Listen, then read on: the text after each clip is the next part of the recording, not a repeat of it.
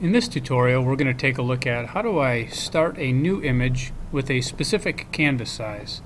So I'm going to go ahead and create a new image, and here I have an opportunity to give it a name. So I'm going to go ahead and just name this.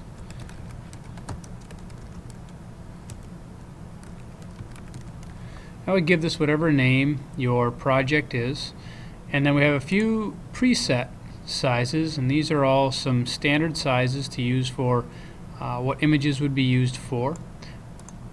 And then here's where I could actually change it to a custom width and a custom height.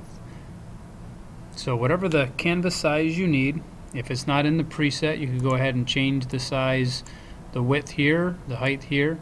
Then I could choose to have a transparent background, and if I don't check this box, it's automatically going to be a white background. So in this case, as soon as I hit OK, it's automatically going to have a name of whatever I named it here, Creative Illustration.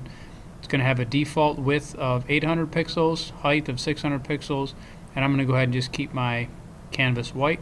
Hit OK. I'm going to maximize that screen, and I now have a canvas that's set up at 800 by 600.